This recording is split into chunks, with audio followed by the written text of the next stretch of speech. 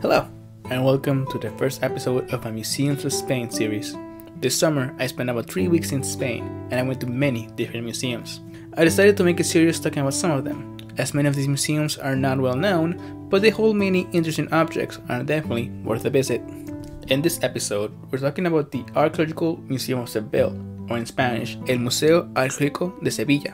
First, a little bit of history about the museum itself. Its first venue was actually the Royal Alcazar of Seville around 1975.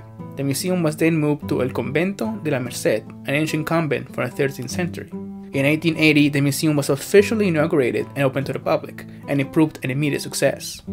However, the museum shared a convent with another museum and was quickly run out of space.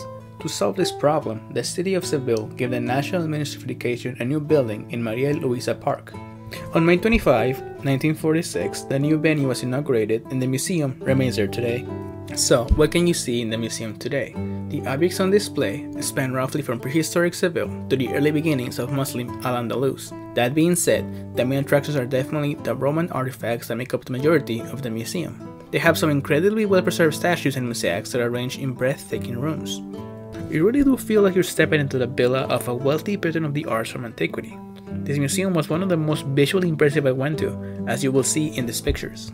There's not much else to say on the museum, but I do highly recommend it if you're going to Seville. It is free entry if you're a citizen of the European Union, and €1.50 otherwise. It is open from 9 AM to 9 PM every day except on Mondays and bank holidays. It is in a very accessible part of the city, close to the Plaza de España, which you're going to want to see as well. That's going to be all from me for this video. I will be leaving you with some music as the pictures continue.